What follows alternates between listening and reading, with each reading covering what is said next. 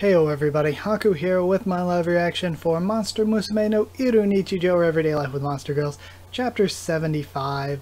I've had to find this at a different site than usual, because the other one wasn't working for whatever reason, so if anything's weird, it's because of that. But either way, I'm excited to read. I loved the first chapter of the school arc stuff. I think it's a really interesting concept, and hopefully the series can follow through on it. So let's see what we get. Starting from the start, from the latest in online learning to the classics of black magic, Grimoire Public High School Guide. Alright. Neat. Seeing all these random background girls. Hey, I told you I can walk just fine. It's not really that far to the dorms anyway. Senpai, I can't believe you. You twisted your ankle I can't let you push yourself. But I mean, riding on a centaur's back is a little, you're talking about the vow to never let anyone but your true partner ride on your back. Honestly, these days it's only the old-fashioned country centaurs who say stuff like that. Really? But well, if it's you then, I guess it's okay. Huh? What was that? I couldn't quite hear you over the hoofbeats. What? You couldn't hear me? You're sitting right there. Humans have the worst hearing. You sure you're not one of those anime protagonists who conveniently can't hear things? No, I just really couldn't hear you. Just say it one more time for me. Oh, fine, if you want me to. I was saying, as long as it's you, I don't... And we see Poppy slowly falling from the sky. Ouch, what? What's going on? What the hell was... Are you alright? And she just crash landed into the river, I'm assuming? Pwah. Oh no, oh man, Poppy was sleep flying. Ugh, Poppy is soaked, like it's so gross, and she throws her clothes off and flies away again. Your clothes! Alright, more shots of the school. Air rifle shooting range, let's aim for nationals. We see more like this land harpy running to school. So after all that, there really isn't anyone besides me who's sane after all. Normally I'd rely on Miss Smith, but she's yeah. Hey, let's all take some pics on the way home. Or maybe some bubble tea would be better. Yeah, sounds fun. Man, what am I gonna do? Hubby! Poppy? Hey, where are your clothes? Well, Poppy fell in the lake and got wet, so Poppy took them all off. You can't just throw off your clothes because you got wet, you know. But Poppy normally doesn't wear those clothes anyway. Hey, hubby, when are we going home? Home? She means the student dorms. When we first got pulled in here, I started in the dorms after all. Since I was wearing a uniform, I just sort of went with it and headed to school, and I love that Poppy is just going to be the one so oblivious that she doesn't fall for this. You're right, we'll just have to deal with it. Let's head back to the student dorms. Prudent forms? Poppy, you should head home to your room at the girls' dorm. Huh? Why would Poppy go there? Poppy wants to go home. But actually, why are you at school, hubby? You're not a student. Let's go home and have dinner. Poppy wants curry tonight. Huh? We have Grimoire Public High School Men's Student Dormitory. Alright. Come on, hold it together. I'll take you back to the girls' dorm. So just don't fall asleep. Ain't gonna happen. My body temperature's too low. I can barely stand. That AC did a number on me. Hey, I'm begging you. I can't stand anymore, so can you... take me to an ice warm bath? There's no way I can do that, you kidding? Just taking a girl into the guys' dorm's bad enough, but getting in my bath, I'd get busted for sure. Even if it was to save someone. If my body temperature gets any lower, I'll start hibernating, and once that's started, it'll last for months. Do you know how big a deal that much time is lost to a student? All that lost youth, all that studying to make up for, you gonna take responsibility for that? For someone on the brink of hibernating, you sure said that all pretty damn clearly. It's fine, we're just getting in the bath together. Not like I'm planning on warming up by cuddling or anything. You didn't mention getting in together at first, though. And hey, you seem pretty strong all of a sudden. Aren't you supposed to be almost hibernating? Let's get snug in the tub. Man, this is one busy dorm. Who's enforcing the rules around here?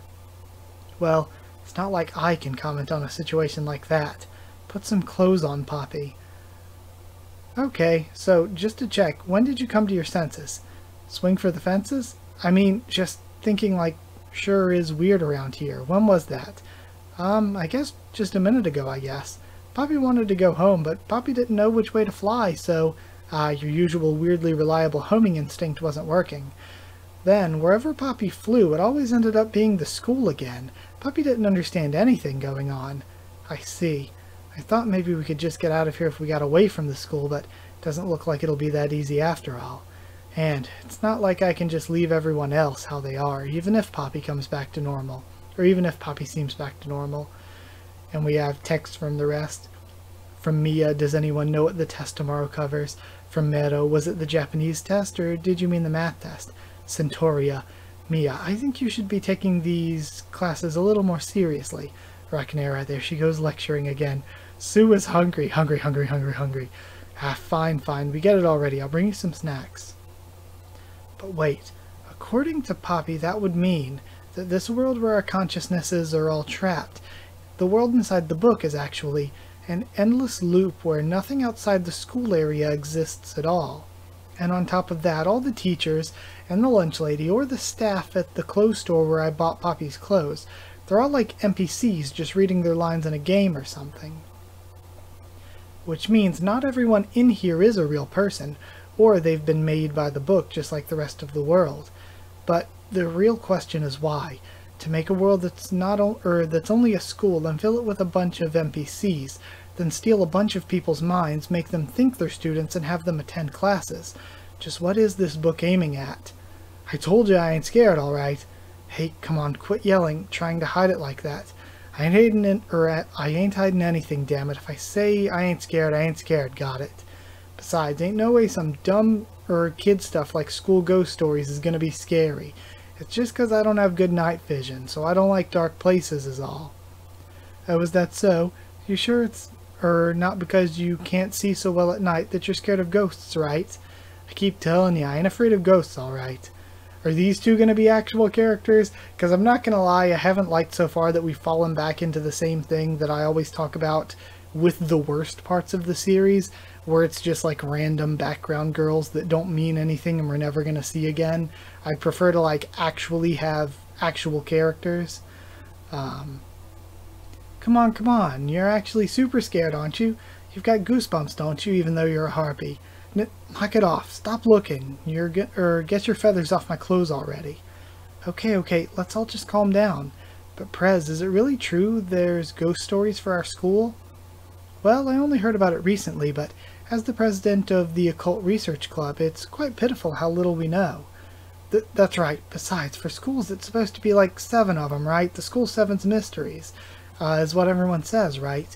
But we only got 5 is what I heard, so there ain't no way I'm going to be scared of some half-ass ghost like that. Yep, QED. Oh, did you know about all 5 of them then? The school's 5 ghost stories, huh? I actually didn't know we had any at all. Ho, is that so? In that case, well, how about I just tell you about them all then? Every night, they say you can hear someone crying in the girls' bathroom. A girl with a red skirt and a bowl cut, the toilet-haunting Hanako-san. But here in our school, they say it's only one eye, so then, obviously Monako then. Number 1 ghost story, the one-eyed Hanako-san. Then there's a story of a girl, so it's all just gonna be Mon. There's a girl who was captured by the crazed serial killer professor. They say he tore her apart, after he tore her apart, she was put back together as a zombie. The professor's long gone, but they say the zombie still preserved in formaldehyde in the science lab where she's still hidden. And then the science room formaldehyde zombie. If you just glance at the window, you'll see a lone girl who meets your gaze. But wait, something strange. Isn't that a second-story window? And then the 10-meter giant girl. If you look at your reflection in the mirror and it's your own face staring back, but wait, there shouldn't be a mirror here at all, and that's when the other you starts calling out. We look just the same, why don't we switch places? The clone who steals your life. Something drops down the stairs. Oh, and Lala. Something drops down the stairs. A white ball? You think, is what you think as a girl comes searching for it, and she can't seem to find that ball. Which of course she can't, because the ball she was searching for was her own head, the white-haired headless girl. I know. Since we're all here, why don't we sneak into the school tonight? We can see if the stories are true. Oh-ho, if you're scared you can bring your boyfriend. I don't mind, you know. But he's not my boyfriend, he's just, you know, It's settled then. I'll bring along my faithful occult club assistant too. A one-eyed Hanako-san, a stitched-up zombie, a giant girl, a clone, and a headless girl. Wait, don't tell me that's... Alright. You all know I hate being negative about anything, and this is gonna suck because I'm gonna have to be. I didn't think that chapter was very good. I hate chapters like this where it's just background girls that don't mean anything because we're never gonna see them again. It's not real characters. We got a little bit of Poppy, which was nice, but barely anything. Again, it was mostly just background stuff like, ooh, the lizard girl's taking this guy into the bath, which I don't care about because it's not a real character. Or the centaur at the beginning, I don't care about because it's not a real character. It's not even like insanely great ecchi or anything, and I think that's maybe also because the best ecchi is based on knowing the characters. Yeah, it wasn't great. The end was neat with the stories, but again, it would be nice if that was like, imagine if this was Poppy and Kurus going through whatever and meeting this owl girl, and the whole chapter was about them meeting this owl girl, her being an actual character, and then she tells the two of them all those stories, and then we have that of, oh, let's go look for those 5 or whatever. That again would have just easily been a much better setup. So yeah, not gonna lie, I wasn't a fan of it, because again, I've mentioned in the past, all of the best arcs of the series, all of the best segments of the series are when we're getting a new character or a returning side character and one of the main characters, and we're just developing 2 of them and telling stories with the 2 of them.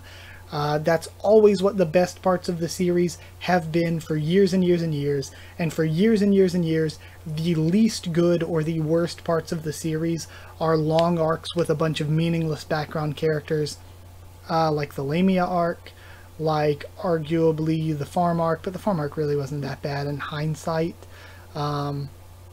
The Mermaid Arc, which is still pretty good. The Mermaid Arc introduces new characters and it's pretty good.